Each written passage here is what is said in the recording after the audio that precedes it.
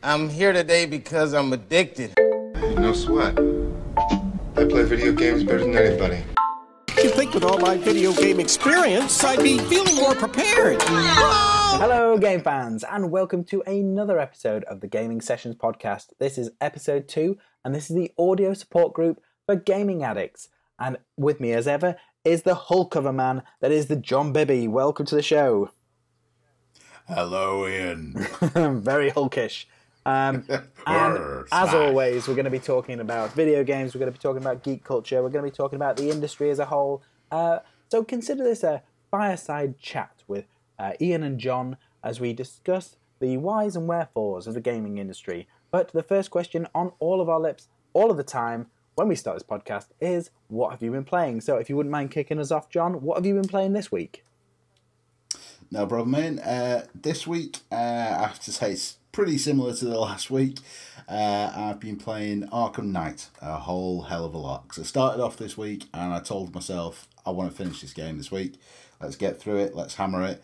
Because I was enjoying it, but as the week's gone on, I've actually started to enjoy it a whole hell of a lot more. And now I find myself in the interesting position of, I know I'm near the end of the game. You just don't want to finish it. Put off the end. Yeah, I'm trying to put it off. I love it though. Every mission I play, the game's just getting better.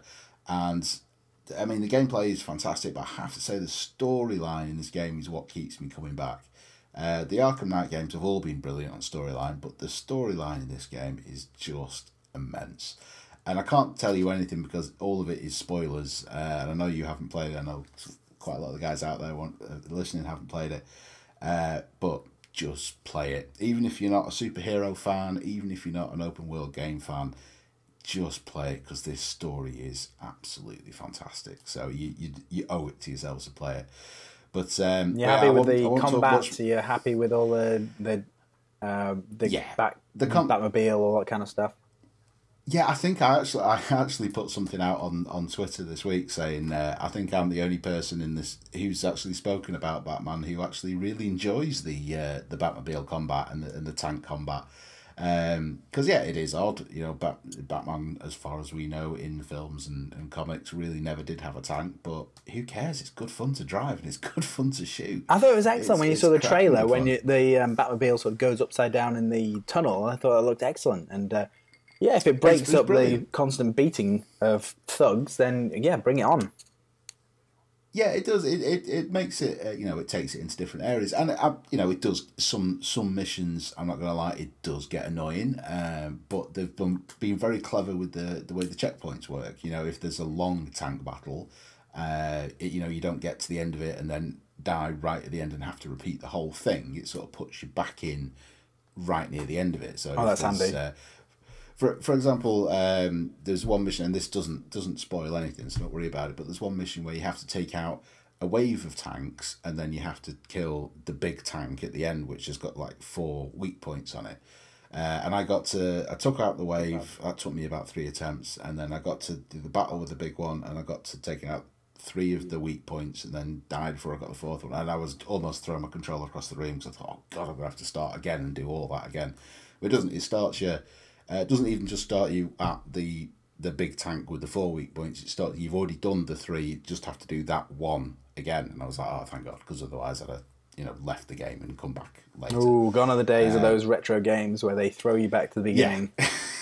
Yeah, yeah, it's not like that. But the storyline is what keeps me coming back to this game. And I know, like I said at the beginning, I know I'm very close to the end now. So I've taken myself off doing as many side missions as I can, sort of eking it out. But I'll probably sit down and finish it this weekend. So I think there's going to be a big payoff at the end of the storyline. I'm really excellent. So how many hours do you think you put into it so far? Oh yeah, I don't know. I'd probably say somewhere between 15 and 20. And I haven't done at least 50% of the side missions as a whole. I haven't even touched the Riddler missions because I tried one and it was a bit too annoying for me. But yeah, I reckon even when I finish the storyline, say it takes me another 2 or 3 hours to finish the storyline, which I can't think it'd be much more than that. I'd say there's probably at least another 20 hours worth of content in the game. to carry on going back to was all the VR missions and everything else. So yeah, it's a game. I bought it with the intention of playing it for maybe a month and then trading it in, but I think now I will probably keep it for a fair while and probably never even trade it in, because by the time I finished everything, it'd probably only be worth about £2. So it's a game that I might just keep and keep going back to be honest. So you'd recommend the download? Pleasantly surprised. I'd wish I'd actually digitally downloaded it now, to be honest, instead of just buying it. Well, that's what I did with yeah, it's a game I want to keep. With Destiny. I just got the Destiny at first and then got it on disc. Loved it so much that when it came in the sale, I just ended up buying the game as well, and then trading the disc in, because it just seemed to be one of those games that was just going to be on my machine for the foreseeable, really. Yeah, no, I can see it being a game, not quite the same as Destiny, but I can see it being something like a GTA 5 that I'd keep on my machine and keep returning back to, definitely. Excellent. What else have you been playing then? Well, the other two games, well, I'll do the game I haven't been playing that much before I go into the other one, because the other one's fantastic. I picked up a game I've been meaning to pick up for ages on my Vita this week called Ollie Ollie. Oh, the little skateboarding one, yeah, the little 2D one. Yeah, have you seen that? Yeah. Have you tried it? Not yet. I'm tempted to get it on my Wii, actually. It's good. I think it's very similar to actual skateboarding, as in I am terrible at it. It looks great. Watching somebody do it and watching the reviews look fantastic, but I am shocking at it. I can't seem to link 2 or 3 things together. But I'm going to put some time in it. I'm going to persevere with it, because it looks great, and I do like the mechanics, because the way it's you have to hold this is playing it on the Vita. You have to hold the left stick down to sort of get ready, and then to pop an ollie, you have to push it round like doing a Hadouken on Street Fighter, and then hold it up. So it's interesting moves. It's not like Tony Hawk's just pressing a button to do an ollie or do a melon grab or something. You actually have to act it out on the controller. It's a bit like Skate, if you've played Skate. Yeah, that was really hard to get into, but then really satisfying when you actually manage to nail those tricks. That's what I think this game's going to be like, and so I'm gonna put a bit more time into it, I think. Oh well, yeah. I mean, but just in time for Ollie Ollie 2, I think that's coming out really soon, isn't it? Well, I think that's already out, to be honest, because Ollie Ollie was in the sale. It was like 99p on the PlayStation Store or something. So I just picked that up to see what it was like. But yeah, I'll definitely give the sequel a try. But the other game I've been playing, and if you've listened to or read anything about the games used in the last 2 weeks, it seems to be the only thing that anyone's talking about, and with good reason, really, is Rocket League on the PlayStation. Fantastic game. The football game with cars or something?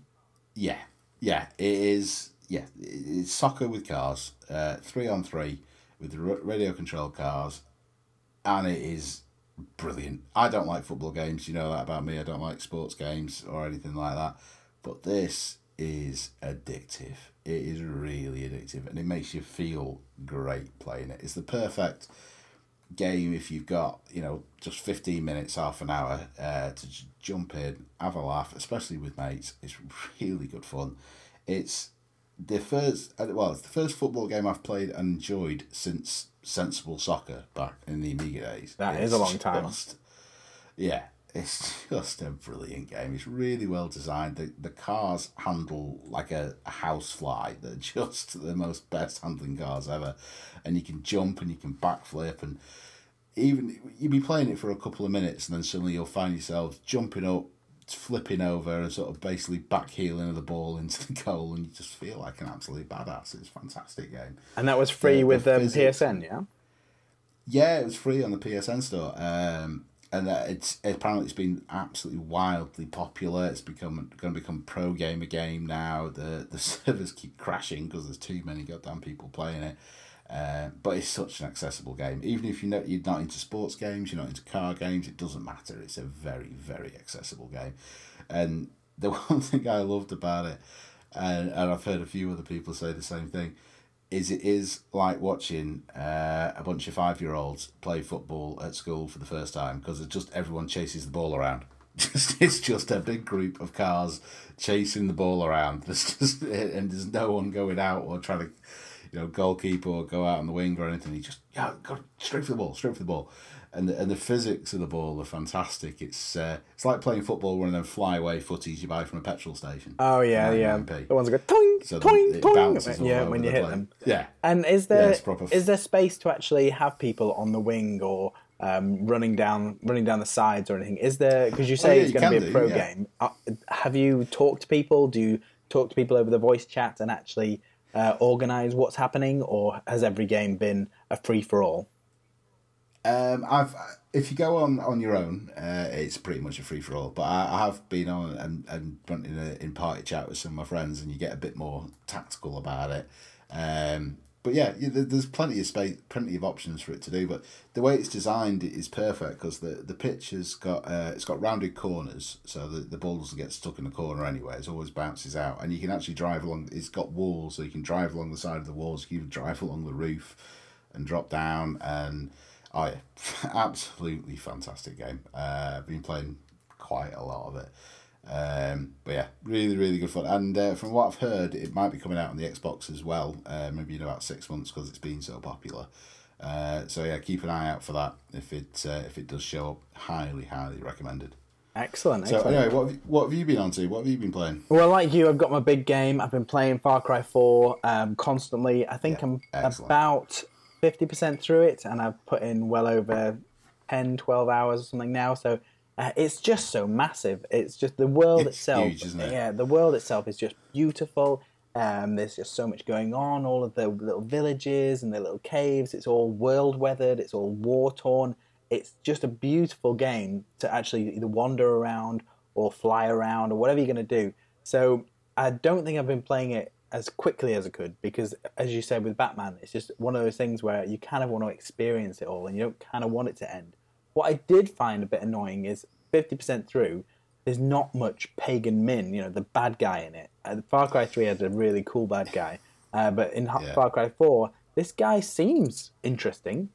He seems like he could be a good bad guy, but at the moment, he's just not in it. He speaks over the radio, but he lives on the radio, doesn't he? Yeah. Exactly. So I just kind of feel like they're missing a trick there, because he's a character that they're not developing. I mean, maybe in the second half of the game, I'll see or hear more of him.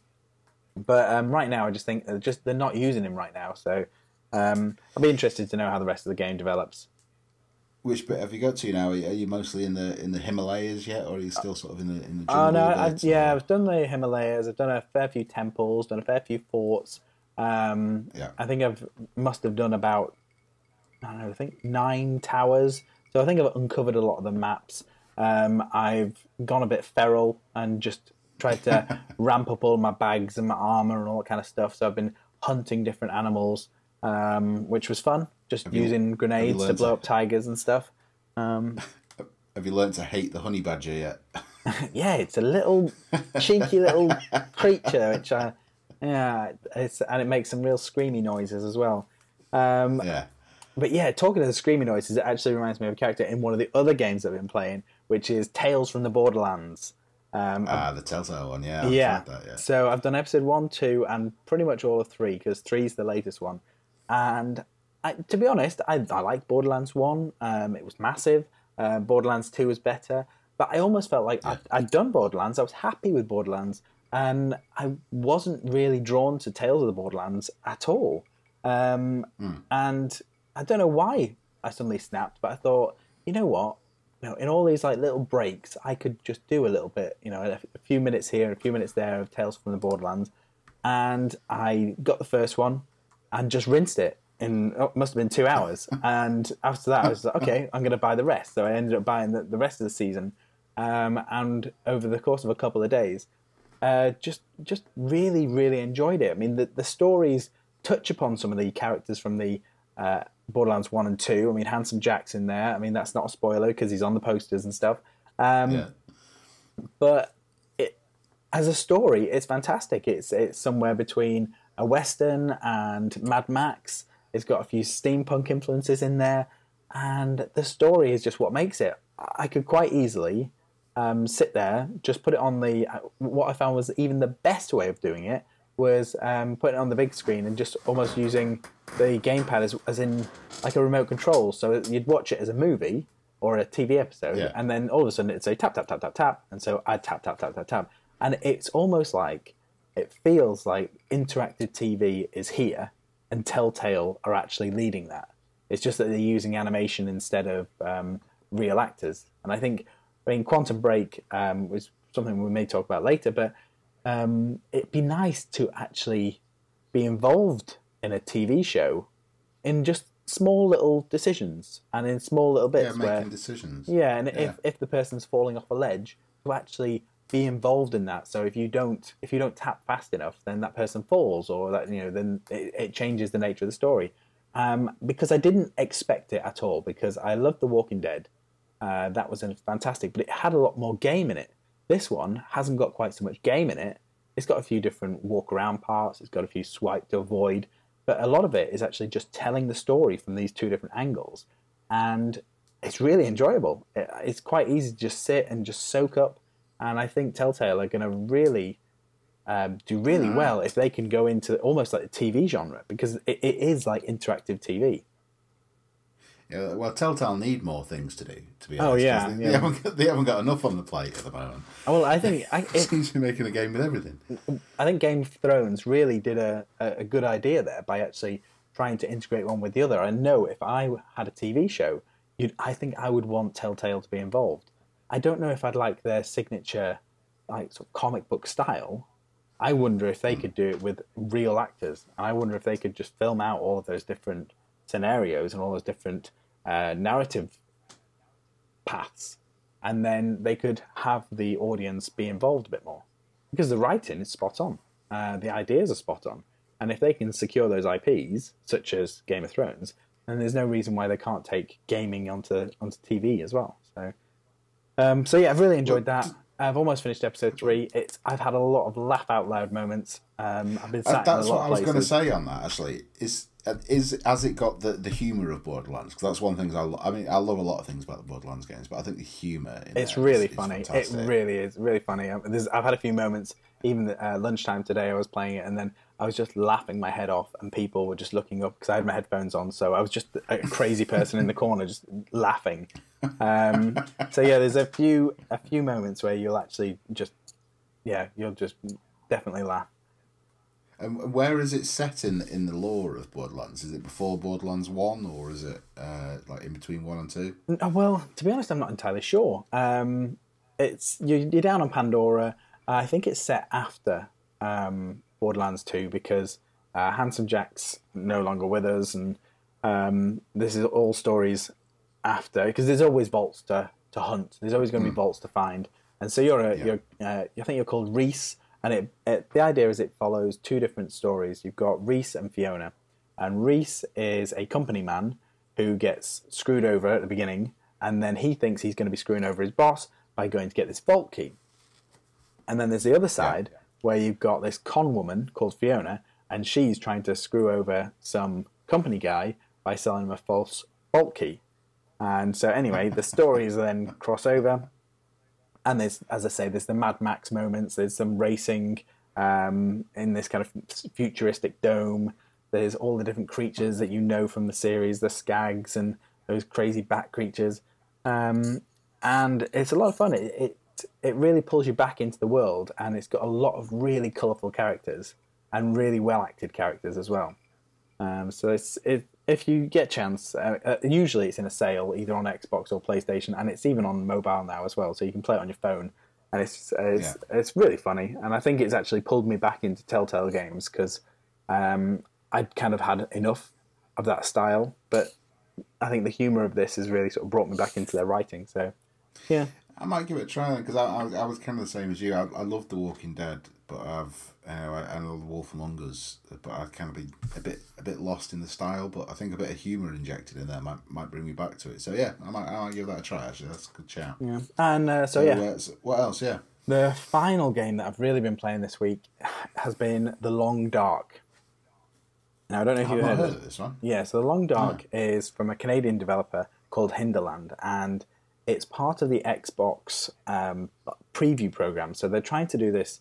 It's like a beta you can play a game before it's finished, and so they've got the Elite, the new Elite game, Elite Dangerous, and Elite Dangerous, yeah, that looks good. Yeah, and the Long Dark, and this Long Dark is the first sort of open world, first person survival, sort of futurist. It's not even futuristic. Basically, you are the survivor of a plane crash after this geological or magnetic event. So you land in I'm guessing the Canadian Rockies or somewhere in the snowy mountains, and this event has suddenly turned everything to snow and cold weather. And at the moment, you can't play the single player game, but you can play the sandbox game. And so you're dropped into this world, and you just got to see how long you can survive. And so you've got to tread through the snow. You get colder. You've got to try and kill creatures. Got to find matches, find wood, and you got to see how long you can survive. And it's really interesting. The art style is almost very painted like. It's very dusty. I think it raised a lot of money on Kickstarter, and then it went into the Steam workshop, and so it's been on Steam for about 9 months, and now it's on Xbox One as kind of a trial, so you can play the sandbox version. And yeah, you get attacked by wolves, you freeze to death, you pull the gloves off dead bodies, and then sew them yourself. As the days progress, you've got to use sewing kits to fix your clothes and fix your sleeping bag. You've got to decide how to use your calories. So if you're running up a hill, you'll lose your calories, and then all of a sudden you've got to drink a can of pop, and there's not many cans of pop. So I've only lasted about 5 days so far, but it's really good. You feel isolated, you feel alone, and there's lots of things that can kill you, but most of all, it's the cold that can kill you. So you could either stay in this dark hut and attempt to light fires, which might keep you warm for half an hour, or you could just carry on. You just don't know which way to go. You don't know if there's going to be anything out there. So the minute you step out that door, if suddenly you find yourself walking half an hour away, and then a snowstorm comes in, you find yourself, your calories dropping, you're freezing to death, and you panic. It's nice. It's nice to get that emotional response when you're playing a game. And the single player, which is what I'm looking forward to the most, you will have a whole narrative behind it. And they've got some of the most amazing voice talent to voice some of the characters. So they got Mark Meir, who was in Mass Effect. So he was the Mass Effect, yeah. So he's Shepard, wasn't he? Yeah. So he was so you got the male Shepard. So they got the female Shepard. They got Jennifer Hale. So she's done loads. She's done God of War. She's done Metal Gear. She's done loads of Star Wars things and all sorts. So she's a big name. He's a big name. And then they've got that Elias Tufexis, and I love his voice ever since like the Deus Ex games. He's in Contrast. He's done Splinter Cell. He's in loads of the Assassin's Creeds. So they've got some real top-notch voice talent as well. So I'm hoping the single player is going to be awesome. I was going to say, does the single player have an end game? Do you get out, or is it just a constant, you are lost in the wilderness to see how long you last type thing? Well, I hope so. I mean, I think there must be like checkpoints and villages and pockets of humanity that are still alive. I don't know if it's because you were in an aeroplane that you weren't affected as much by this geological event as everybody else. But I think that to have all of these voice talents in must mean that they're going to have quite a big role. I don't think it's going to be you meet this guy, he says, go here. I think they're going to be involved. So I think you're going to meet people, you're going to be walking around with them. They may hinder you, they may die on the way, all this kind of stuff. So it's very much a huge sandbox game that many things could happen. So I'm assuming that the single player is, because it's been in development for so long, that they're going to try and make it like as big as, say, Rust or as, is it the H1Z1 or something like that. So it's going to have this survival aspect, but then also have pockets of stories that you can be involved in. It sounds interesting. It sounds like have you seen that game that's coming out from is it Camposanto, the Firewatch game that they showed out at E3? Did you see that one? No. What's that? It looked fantastic. I'm really looking forward to playing it. You're basically in, I think it's set in sort of Wyoming in America, and it's got a really interesting sort of art style to it, where they've got these firewatch towers in the wilderness, and it's just you, and you've got a radio, and the person you're speaking to is back at base, and I think you're solving a murder or something like that. It's all done in a first person view, but it's very similar from what you were saying about The Long Dark. It's just that it's you're out in the middle of nowhere, huge stretches of land, and you've got to decide what you're going to do with your supplies. But I won't go too much onto it because I'll probably want to talk about it more when the game actually comes out. But it'd be worth checking out. Just have a look at the trailer for that. Definitely. I'm sure it's called Firewatch. Looked really interesting. Yeah, well, and talking about endgames as well. Did I tell you I finally finished Her Story? Because you finished it, 100% finished it. Yeah, because I didn't know if there was an end game, because I just was watching the videos, I was taking it all in, I was loving every minute of it, and then I hit the end game, and it was excellent. It blew my mind, and it was just such a brilliant finish to a really unusual game. I then decided to write a review. So on gamingdebugged.com, you can see that I've got a review online there. I don't usually review mobile games for Gaming Debugged. I usually leave that for App Trawler, which is where I post things like my Fallout Shelter review.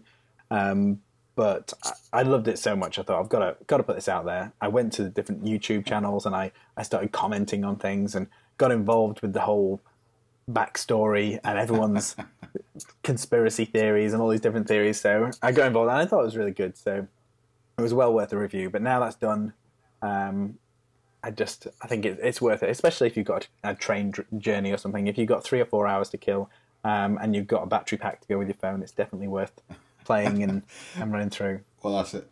After we spoke about it last week on the podcast, I've actually downloaded it. I've got it sat there on my phone, and I'm waiting for my next long train or plane journey, and I will sit down and play it. I think. Yeah, definitely worth it in one session.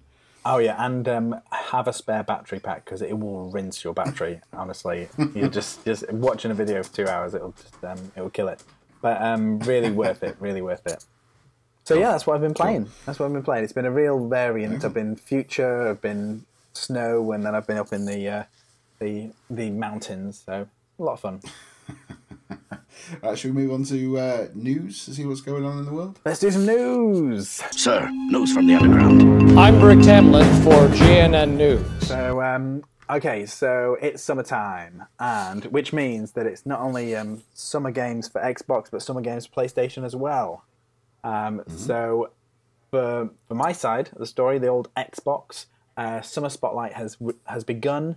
It's got a trailer, it's got an advert, and there's been no real official list.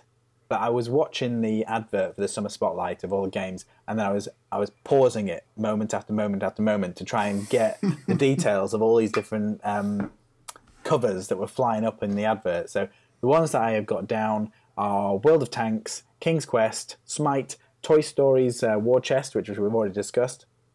But then there's a slew of other games. So you've got the Bridge Constructor. Sounds interesting. Don't Starve.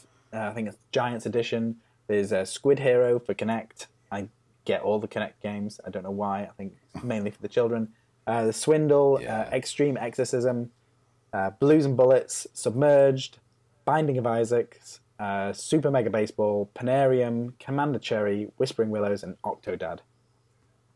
I'd say of all them, I don't know many of them titles, but I want to play Super Mega Baseball. That sounds pretty amazing. I hope it's robots hitting baseball bats. That sounds fantastic. Well, it's definitely got a big-headed character on the cover, so it's cartoon style. But the ones that I think you should most look out for is Submerged, because this was a real surprise at E3 in the indie stage. And so it's the developers who had contributed to things like BioShock and XCOM and Fallout Tactics, and that it's described as a combat-free experience where the world has been submerged, and so you go on your boat from building to building and island to island to find things to save your dying brother. And the aesthetics looks lovely, graphics look beautiful, and it just looks like a really sort of sweet, serene, relaxing game, even though you're trying to help your brother. So that's definitely one to look out for. The other one was The Swindle.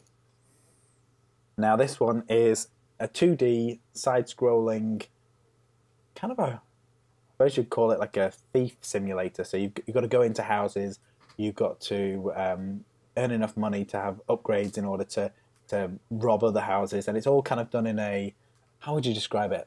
Kind of a, I don't know, Oddworld meets Limbo or something like that. So it's kind of it's got a kind of dark golden aesthetic. So everything looks a little bit weather worn. Everything looks a little bit almost steampunky, and you play a number of sort of 1920s gentlemen who go into different buildings and steal giant diamonds and jewels. And yeah, it looks like a lot of fun. It looks a bit different. And then the other ones, if you've got Steam, then you'll probably have played them already. Don't Starve is excellent. Yep. Octodad is funny, just for the floppy limbs. Interesting mechanics with Octodad, yeah. I quite enjoy that. And Binding of Isaac, that's a good one as well. So loads of things coming this summer, and so this has started, I think it's today or yesterday, and then I think PS4 do something similar, but... Yeah, the PS4, they've got the games announced for the summer sale, but I'll be honest with you, I haven't actually had a good look at them yet, because I think it's different from America to Europe, and I'm pretty sure they've only announced the American ones so far. But they have announced today the PS Plus games for August, and this is definitely the European ones. And we're getting Lara Croft and the Temple of Osiris, which is the sort of top-down 3D Lara Croft. It's old school Lara Croft before the remake, so it's a bit of the fun. little hot pants. With the hot pants and the two guns and no real story in there. There's a little bit of a story, but the game's more made for co-op than anything else. It's a really good fun sort of action puzzler. That's for the PS4. Then you've got Limbo also for the PS4. I think most people have probably tried that by now, but if you haven't, definitely give it a go. Then we've got God of War Ascension on the PS3, which is possibly the weakest of the God of War series, but still worth picking up for free. It's still worth giving it a try. And Stealth 2 which is a cross-play one for PS4, PS3 and Vita. I'll be picking this up personally for my Vita, because I've actually not played it before. On the other ones, I've read a lot about it, and I know it's supposed to be a fantastic game, so I will be picking that one up. And then two games that I don't know a whole hell of a lot about, called Sound Shapes and Castle Storm Complete Edition. I read a bit about them before. Apparently Sound Shapes is quite an interesting puzzler, and Castle Storm is worth a go, so I will be downloading that. I'll probably talk about those two next week on the podcast. Yeah, excellent. But, and you got loads of cheap games as well. I saw that loads of the Dragon Age stuff was on cheap as well. I think it was £30 or less, I think, for the Dragon Age Inquisition. Yeah, quite a lot of stuff has gone in. Not on the summer sale, like I say, is by the time you listen to this, it'll probably all be out there. But I don't think it's actually been fully announced yet. But there's quite a lot of deals floating around at the moment. I've been tempted by quite a few things currently.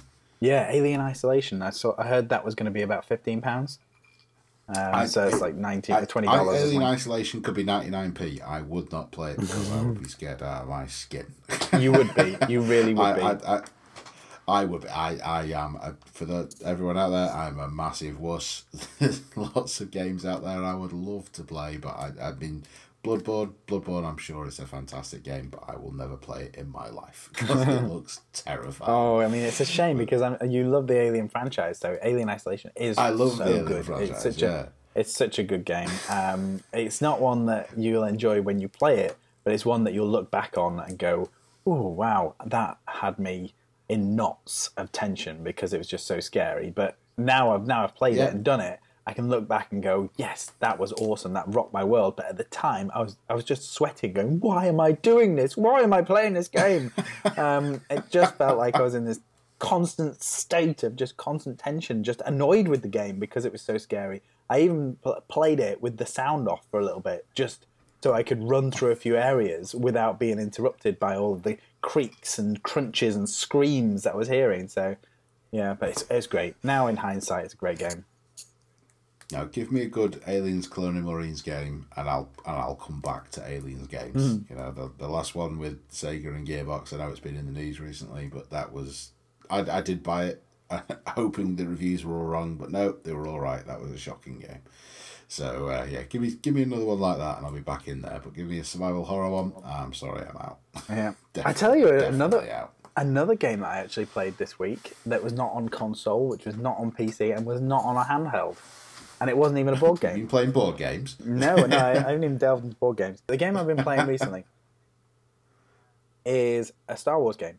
Star Wars Battle Pod. The arcade one? Yeah. Where did you find that? Yeah, it was down at the pier. I was in there and I saw that they had the Star Wars Battle Pod and I thought, I'm going on this. Oh so yeah, God. I dropped a few pounds and it was really good. I actually felt a little bit dizzy.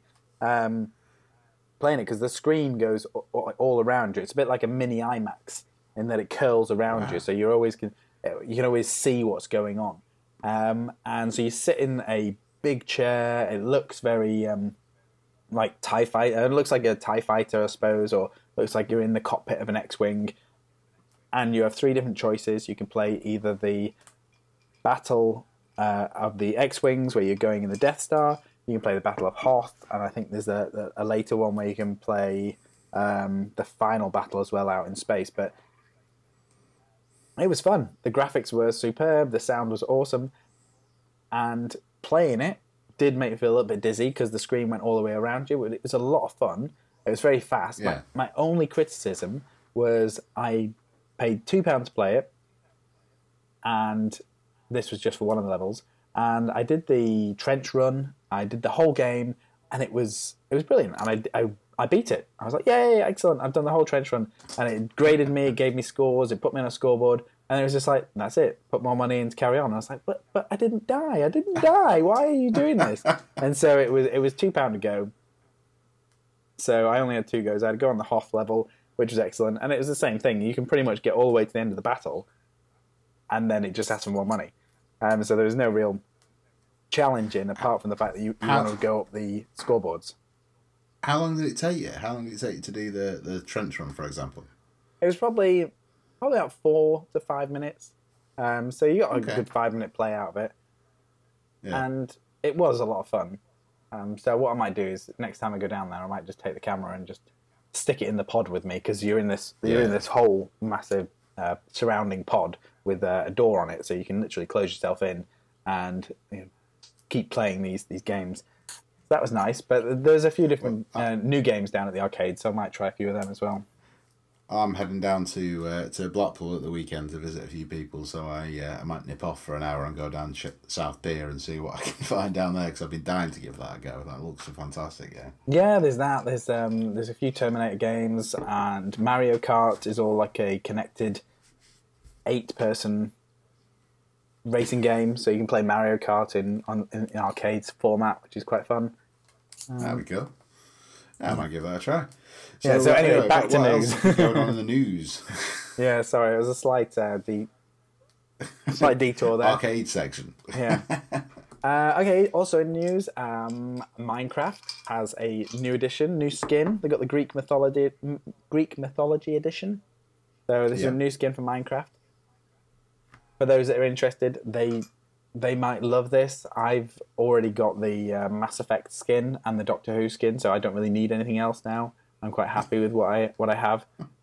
But for those interested in history, then the Greek mythology edition skin is just for you. Which is pretty much everyone that's into Minecraft will buy anything that they release, surely. Possibly, but it'd be good for teachers and good for people who are trying to use the Minecraft as a learning tool. I think that would be a really good way of using this new pack, because then if you're trying to say, well, let's see how the Romans did this, let's see how the Greeks did this, and let's build an amphitheatre, I think it would be, you could almost pass it off as a lesson. Let's play this game and we'll do it with the Greek style, and yeah, that can be the lesson for today. I'd get a lot of points if that was my teacher. Yeah, definitely. But I think the other things that have come out this week that have caught my interest was, do you see the stuff with Terminator being added to WWE? after they had to remove Hulk Hogan. Yeah. So he has had a bad couple of weeks, really. It makes you wonder whether this was something they were planning on announcing now, or was going to be closer to release date, or maybe even DLC. But they just thought, oh, shit, we have to do it. They have to do something now. I don't know what he said. All I know is Hulk Hogan said something racist about The Rock. I haven't looked into it much further than that. But whatever he said, it's had him removed from everything, hasn't it? Everything the WWE do. Well, I think he had an issue with the website Gawker, and I think there was some issue where I think they put out his sex tape or something like that. So he had racial incidents, he had sex tape incidents, and all sorts. So he was getting it from all sides. I think I was reading one news article about Hulk Hogan, and it was about this. They managed to subdue this tape for a certain amount of time, and they talked about how he cheated on his wife with his best friend's wife. And what was? I'm just trying to think. Let me just bring up the story, because out of all of this is what caught my eye the most. And that was the husband of the wife that he had cheated on.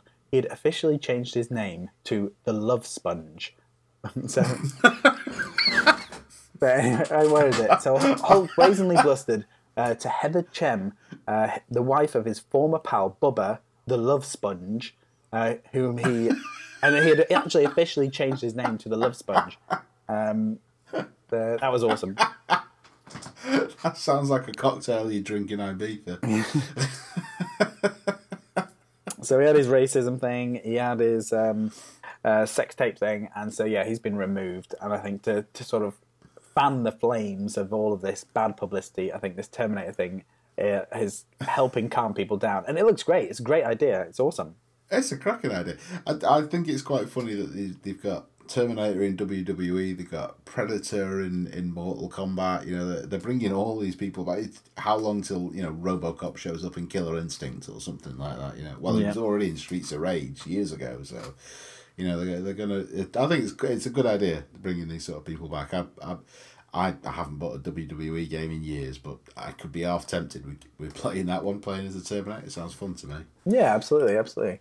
So that was a good pre-order bonus. I don't really agree with pre-order bonuses, but hopefully it'll just be released as a DLC pack later on. Yeah, I'm sure it will. So what else has been happening? The Street Fighter V beta was cancelled indefinitely after about 3 days, so that was just going horribly wrong. It's back up now, I think. I could be wrong. I'm sure I saw something on Twitter before saying it's back up. No, that'd be good, because don't quote me on that. They took it down after 3 days because they said they had all sorts of issues with it. They just discovered so many bugs that they just pulled it and said we're just going to take it back and wait for it to be ready. But if they've fixed it, that's excellent. Yeah, I'll have a look now. Hang on, I don't want to be giving people false truths out there. Okay. All right. So whilst you're looking at that, Fragments of Him was announced as well. So this is another one for Xbox, and it's probably PS4 as well. And it really reminds me of The Novelist. It's very stylized, musical, ethereal indie game that deals with the death of a person. So it definitely reminded me of The Novelist. I don't know if you ever played it, but it's a fantastic game. I've not played it, but I've heard quite a bit about it, but I've not actually played it. Yeah, you play this ghost in a house whilst this novelist writes this book with his family. And what you can do is you can affect the lives of these people, because you jump from light bulb to light bulb, and you can almost come down into the room, and if they see you, then it's almost like game over. But you can go into their memories, and you can go into their thoughts, and you can help influence their decisions. So the little boy is all sad because the dad's not spending any time with him, and so you can almost sort of go into the dad and sort of say, right, okay, well, you can either get another chapter of your book done and then make the wife and the publisher happy, or you could spend some time with your son, and you have these moments where you have to make that decision for them, and then you see the outcome, and you see, well, he's now closer with his son, but the publisher is saying, look, you're missing deadlines. You're going to lose this job. You're going to lose your house. And it's a really fascinating game as you sort of fly from light bulb to light bulb. And this fragments of him sort of reeks of this. And I don't think it's the same publisher. I think it's definitely somebody who's been influenced by it, because it follows the story of these 4 people who are affected by the death of this one person. And I think I think again you have this ethereal form where you get to see how these 4 lives react, and you get to influence them and how they deal with death. It sounds morbid, but if it's anything like a novelist, it'll be really good.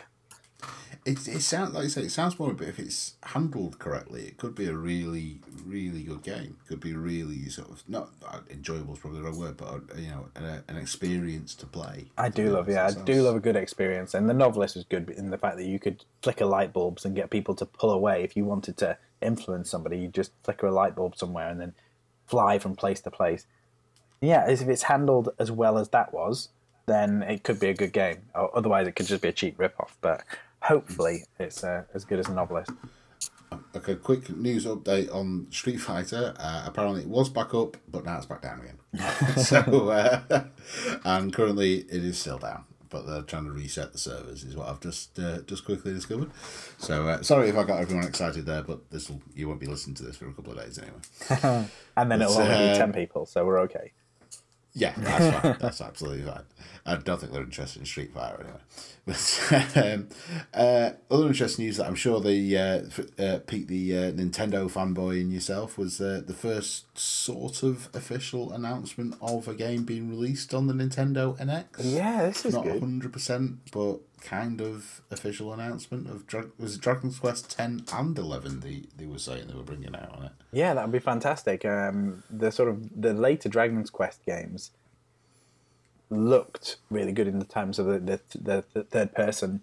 The ones on the DX were sort of top down, but if they could make it as good as some of the Final Fantasies, then that'd be fantastic.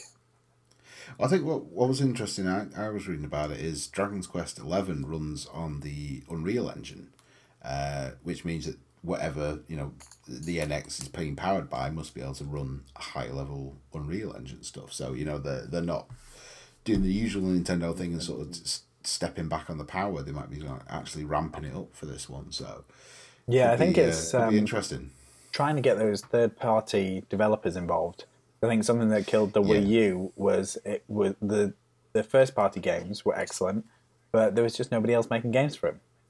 Yeah, it was just a Nintendo only console, really, wasn't it? Yeah. But yeah, I'm excited about the NX. I'm hoping it'll be something cool. I'm hoping it'll bring Nintendo back. To be honest, that'd be quite cool. A few other things I've seen to sort of wrap up the news section. The guys behind Titanfall might be making a free-to-play Titanfall. It was announced today.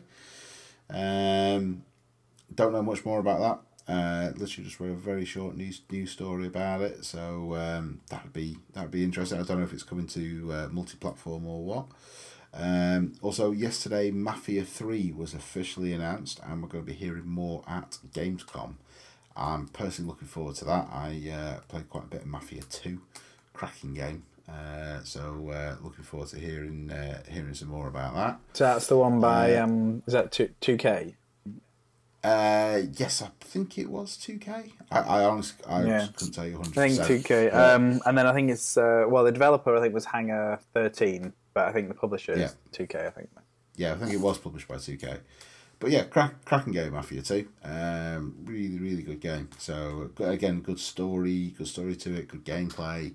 Yeah, we're seeing a few more things appear from Gamescom now. So they've definitely said there's going to be some gameplay for Crackdown. It's going to be the Mafia 3 launch, I think, on a YouTube channel.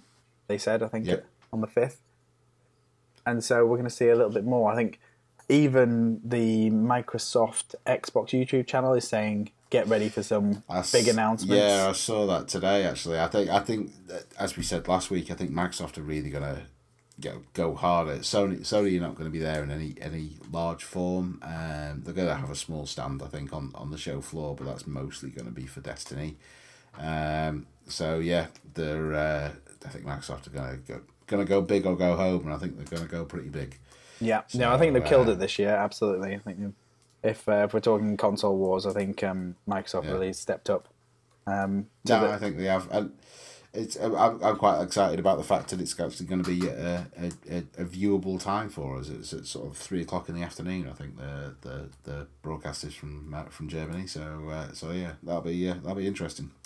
Yeah, and I think they'll probably say a lot more about the Windows 10 integration as well, because I think Windows 10 came out today, and so that's got a lot of Microsoft integration and streaming and all that kind of stuff. So I think they're going to use that as a platform to sort of talk about Windows 10 as a gaming edition.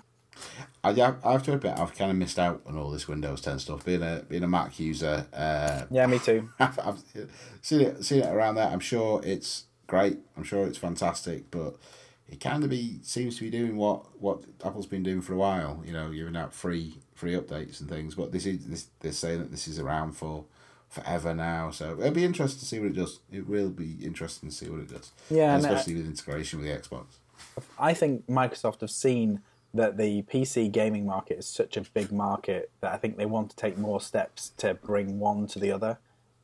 So if they can make Xbox not just a console, but like an experience, then there's no reason why they can't bring a kind of a Steam-esque type interface to PCs.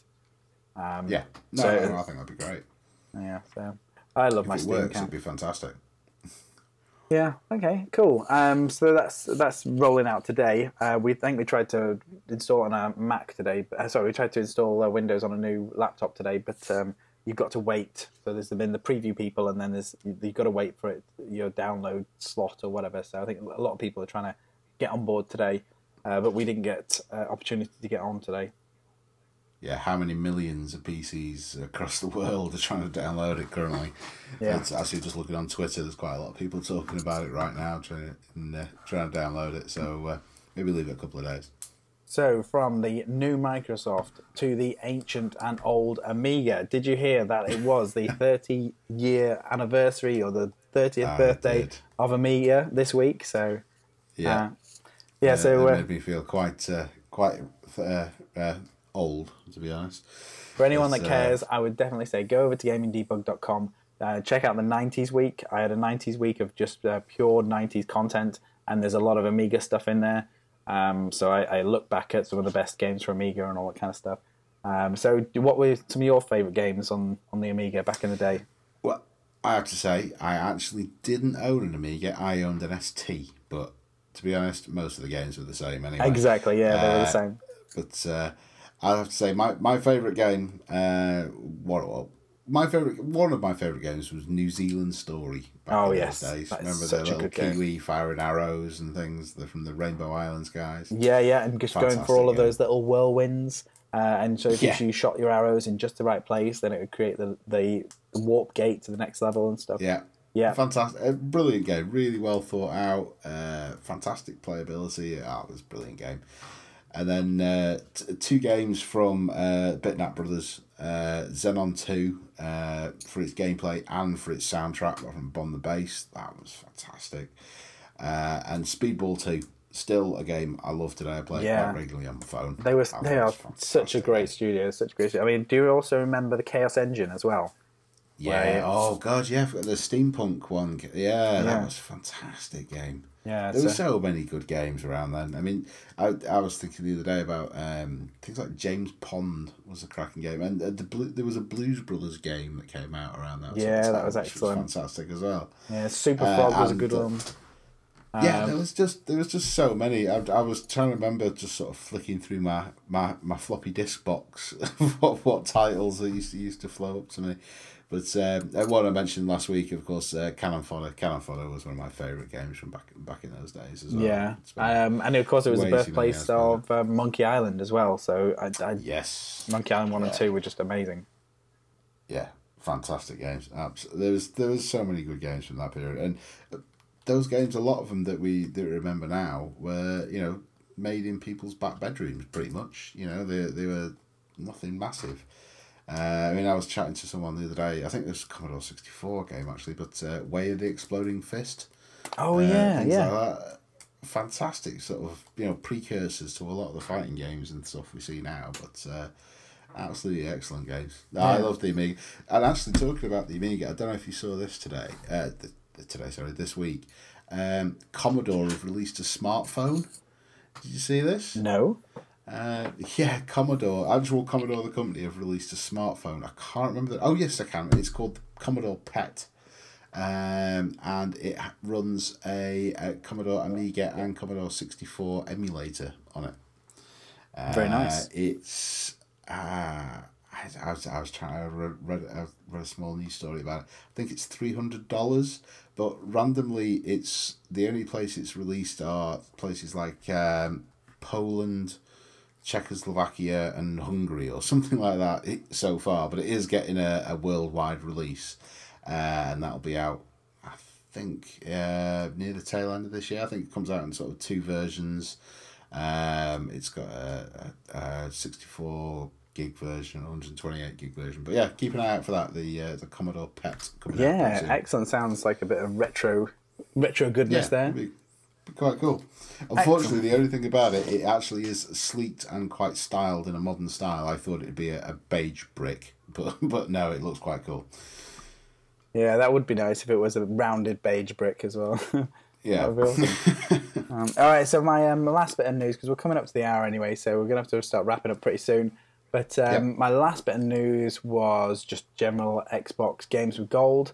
In order to get everybody warmed up for Metal Gear Solid 5, The Phantom Pain, we're getting the Ground Zeroes for free during August, which could be very cool, because I never played that because I wanted to wait for the main game, but as I'm getting it for free, I'll play it anyway. Sounds good. Yeah, look at it like a demo, to be honest. I mean, I got the original game, and I paid whatever it was on release, £25, which is way too much, because I think you can either do it in about 10 minutes or do it in 2 hours, however you want to play it. Yeah, so, treat it like a demo for the Phantom Pain, to be honest, is the best way of looking at that. Yeah, I look forward to that. And then we're also getting How to Survive Storm Warning Edition, which is a sort of a top-down, I think it's like half zombie shooter, half sort of survival game as well, so it'll do the job. It's a free game, so can't complain. That's coming in the 16th of August. So even if you don't really want it, just set it to download, and that means it'll just be in your library. That'd be nice. Cool. Okay, and so now we are coming up to the hour. Should we wrap up and go to the outside world, see what is happening outside of the world of gaming addicts and else that's going on. 2D screens? So what else have you been doing outside of gaming then? To be honest, this week I'm actually going to do it tomorrow, and I'm a bit behind the curve, but I'm going to go see Ant-Man, which I've been really looking forward to. I've just been trying to find time to go and see it. I'm a massive Marvel nerd. I love DC, but I'm much more of a Marvel guy. Really looking forward to Ant-Man. I've heard a lot of stuff about it, and next week I'm sure I'll talk more about it. But the main sort of comic book and Marvel news that's got me excited this week is they've finally announced that the Jessica Jones Netflix show is going to be on this year. Did you watch Daredevil, Ian? Yes, yeah. On Netflix? Yeah. Yeah, fantastic. The fight scenes were excellent. I think it was a really sort of slow going to begin with, but when they actually fought, you really felt every punch. You know, he really just fought people until people were on the ground. Yeah, I loved it. I thought it was one of the best things Marvel have done. I thought it was absolutely fantastic. So, I mean, it's one of the things I said, oh, maybe I'll watch an episode a week, and I watched all 12 episodes in about a day. I just loved it. So, really looking forward to seeing what else they do, because obviously they're bringing out Jessica Jones, and then next is Luke Cage, and then Iron Fist, and then they're going to do the Defenders sort of mini movie, which is it's just going to be brilliant. But yeah, no, really looking forward to that this week. There's not been that much news sort of coming out. I mean, there's been a bit of stuff from the all-female Ghostbusters remake. Dan Aykroyd leaked the facts, which I think he's probably got into quite a bit of trouble with.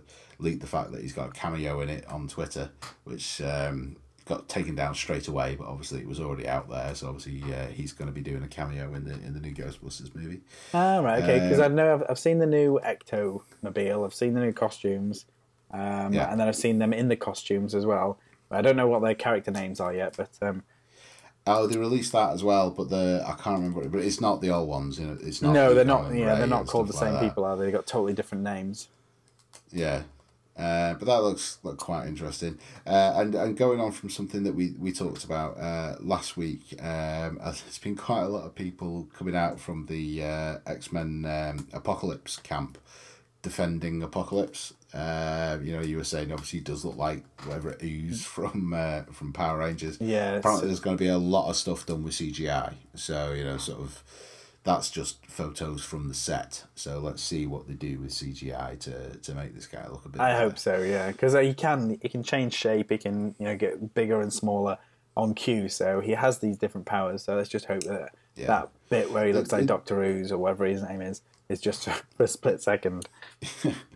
They actually did say that it was a good point when the set pictures leaked of Quicksilver from the last film. Everyone was up in arms because that wasn't what Quicksilver looked like, but Quicksilver turned out to be the best part of that film. You know, it was a great film, but the Quicksilver scene was probably the best part. So, you know, I'm not gonna hold judgment until I've seen it. I'm hoping you know, they've pulled out some fantastic movies, so I'm hoping they can do something pretty cool with this as well. Well, yeah, talking about from good movies to bad movies, for us in the UK, Dead Rising Watchtower came out on iTunes yesterday. So I've not watched it yet, but I probably will rent it if I'm ever find myself alone, because I love the whole Dead Rising franchise and I'd love to see what they do with it. And so I'm probably going to watch that, even though it's been absolutely slated. So I like, is it Rob Riggle or something? He's playing Frank West. So I don't know if you watch Modern Family or anything, but he's like the so he's the enemy or the nemesis estate agent in Modern Family, but he's playing so he plays Frank West in this, and then I guess he leads this Chase Carter from John Tucker Must Die. He leads him around this quarantine zone. I think it's got some funny moments. Maybe you've got to be a hardcore fan of Dead Rising to watch it, but yeah, it's been slated as a movie, but I'm going to watch it anyway, I think. Did this get any sort of release? Or like, is it gone straight to iTunes? Did it get like a DVD release or anything? No, like that? well, it's been a while in the making. To be honest, it's been out in America for a while. It didn't really have an official sort of cinema release. It was kind of a straight to video kind of one. But then it took ages for it to come to the UK, and then only recently was it actually announced for the UK market as well. So yeah, you can buy it on Blu-ray. You can do all that now as of yesterday. So if you're a fan of Dead Rising, take this with a pinch of salt, but it will help extend that universe a little bit further. Fair enough. I might give that a try. That's kind of been off my radar, but that, like you say, if I've got 2 hours to kill, that might be quite entertaining. Yeah. Okay, so we've definitely passed the hour, so let's wrap it all up.